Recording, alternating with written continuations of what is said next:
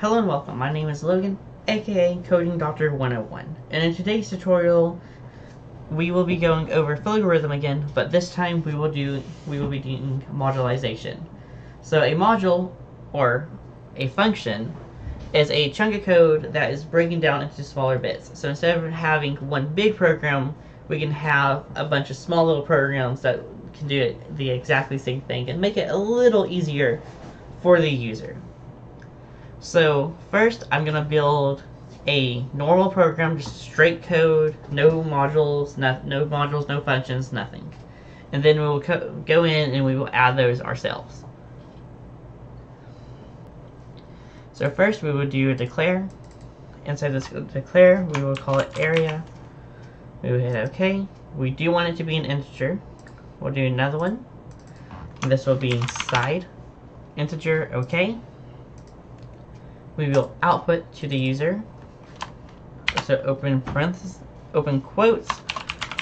Please enter the side of a square. Period. Quotes.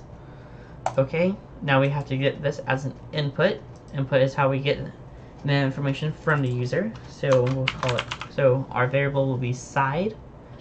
Okay, and we're just going to output the area. So the area of the square is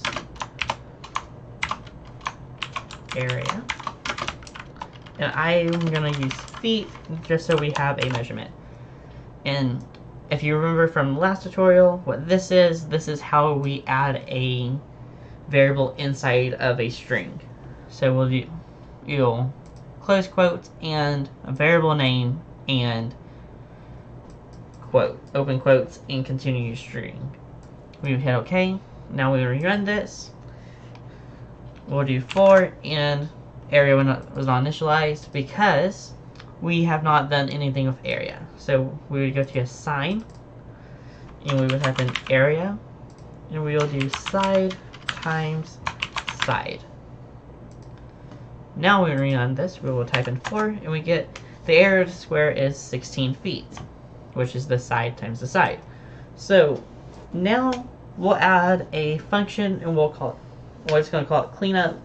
And this function, all this function is going to do is let the user know that the program has finished. So we will come here to the two pink ovals, also known as function manager and Flowgorithm. We will click it and we will see add, edit, and done. We want to click add. And we're going to call this cleanup. We don't have any parameters. And what parameters are is just what we're going to send into this function, and we're not sending anything into the function, so we do not need any in this case. And we do not need a return variable or a return type because we are not returning anything from this function. We will hit OK and we will hit done. Now all we're going to do is we're going to do output. Inside of this output we're just going to say we're just going to thank the user for using our program.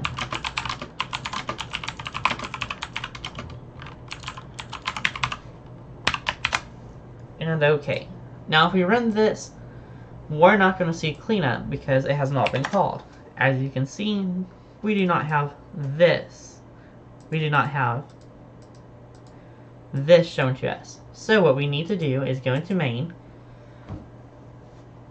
and under this we are going to do a call. It is under control under this if diamond. So we'll do call, and we're just going to do the function name, which in this case is cleanup. Now in Flowgorithm, you do not have to put parentheses at the end since we're not passing anything to this, but in most languages you will need parentheses just to show that you're not passing anything. So it's a good habit just to put parentheses at the end. That way you just form the habit early on versus having to try and do it later. We will hit OK, and we will hit run again. Now when we look at this, we will do 4. And instead we get 16 feet back again, and it says thank you for using the program. So now we saw cleanup. Now we're going to put this math into a function. So function manager again, we will hit add, and we'll do math. This time we do need a parameter because we want to send the side of the square into this. So I'll call this side just for consistency.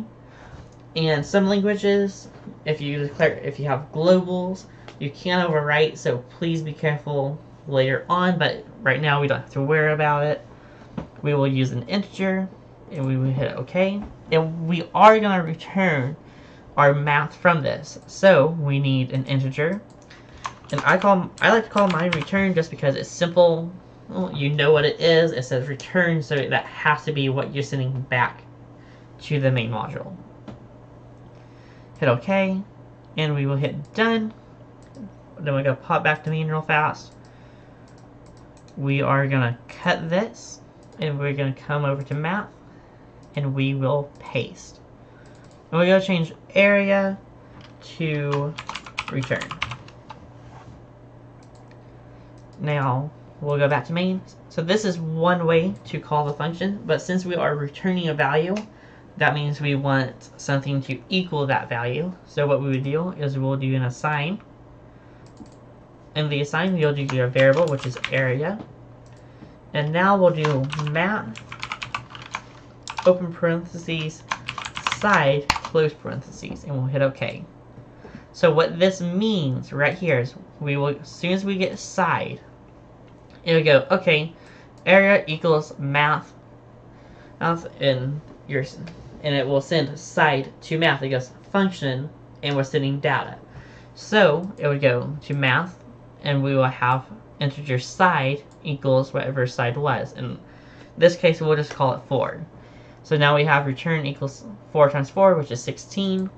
Return 4, so return, we go back to main, which is, so our return variable is sending the data is stored back to area, which is here.